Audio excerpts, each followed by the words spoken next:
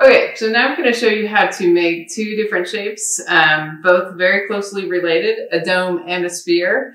I'm starting off with clay that is what I refer to as suede-hard. So it's set up a little bit, and when I set it up right, it doesn't collapse. It's flexible, sort of like suede, and when I bend it, it doesn't crack. And so it's important, which I've already done with this, but just to remind you, it is important to compress your clay particles so that your clay is nice and strong and that it is less likely to crack. I'm going to get rid of a little bit of extra material up here. And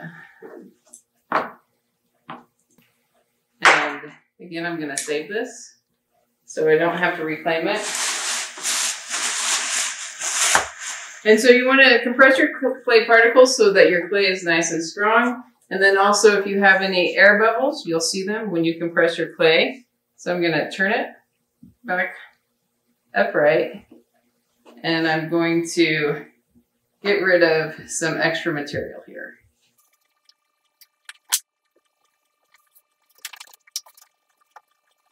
So as usual, you always score and slip where the slabs meet, and you want to score in two different directions. And you can slip both sides, or you can use enough slip. Just load up the slip on one side so that your slip squeezes through. It's really what you're looking for. And then you're going to add your welding coil. But I'm going to get rid of some more extra material here.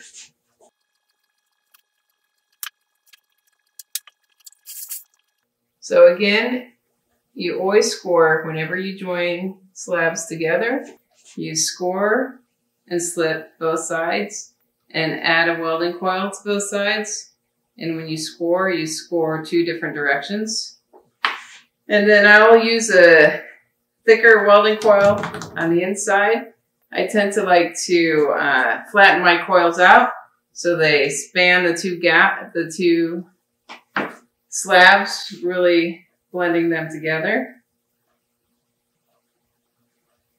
And then I usually use a smaller welding coil on the outside. Again, I like to flatten them out so it bridges the two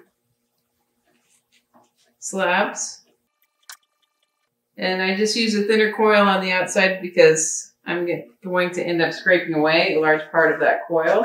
And so that's why it's really important at this point to score deeply, because a lot of this coil will eventually get scraped away. Right now I'm just compressing that coil into the soft slab.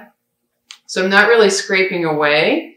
I'm really compressing, but eventually a lot of that coil will get scraped away, which is why it's important that you have a nice score job, because the part that's going to stay together is going to go in those score lines, and it's going to help hold it together.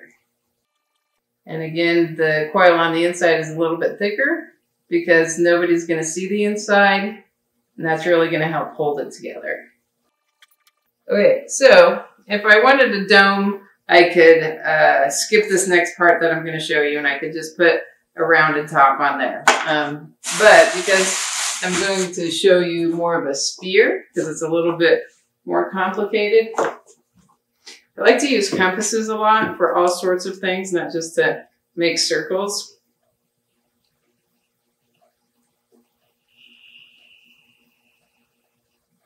This is a really nice compass. It's gigantic. You can make it lots of different sizes.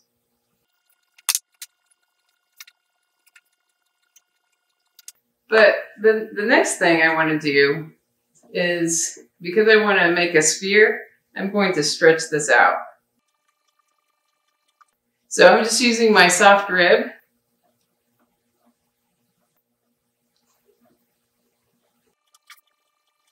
And I'm stretching out the middle portion.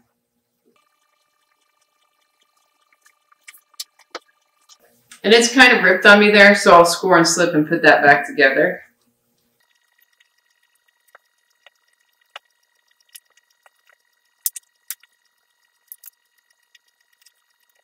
And then I'm going to take a minute and dart some shapes out to make it a little bit more rounded. This may be a little too much.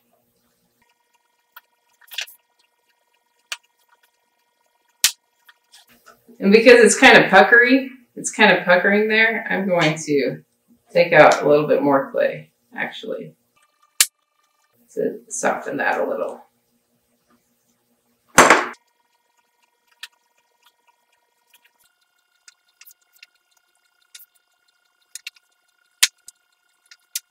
Okay, that's a pretty good start. And then, again, as usual, every slab that gets joined together needs to be scored and slipped. And a welding coil, both sides.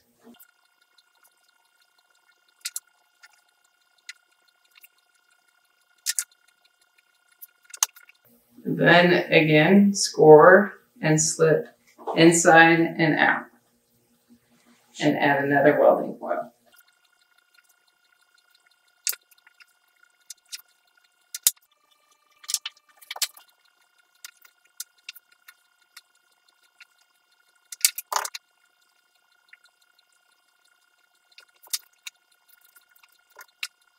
So obviously if I wanted a dome, I wouldn't have rounded this part. I could have just left a straight up cylinder and put a round cap over the top of it. Now I'm going to blend in my coil and really compact that clay.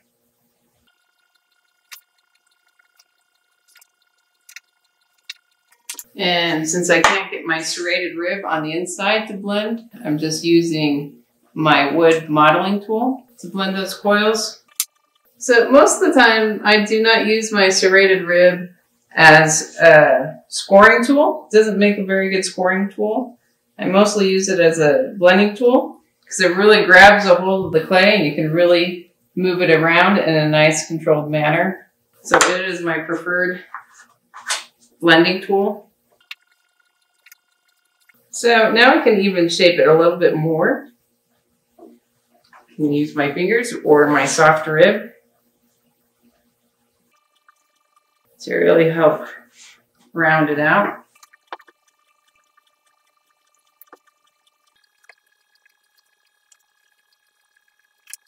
Okay, so that's a pretty decent start for a sphere.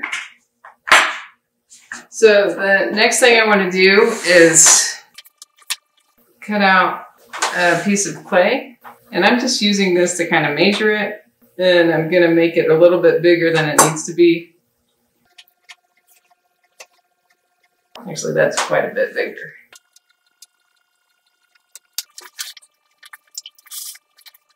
So I definitely want to compress my clay particles again because I didn't compress that slab. I'm going to take a minute and do that. And so now I'm going to slump it in, and I'm going to let gravity do a lot of my work for me by slumping in this slab.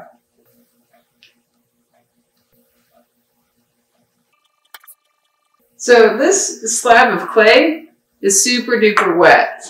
If I were to try to stand it on end, there's just no way. It's super wet. It's very floppy. So right now I'm using suede-hard clay, which is firmed up a little bit, and this slab of clay that just came fresh off the slab roller. So it is really wet and really malleable. So I'm working with two different consistencies of clay at this point. And that seems pretty good. So I'm just going to cut off some excess. I'm going to still leave it a little bit bigger because this wet clay needs to shrink just a little bit.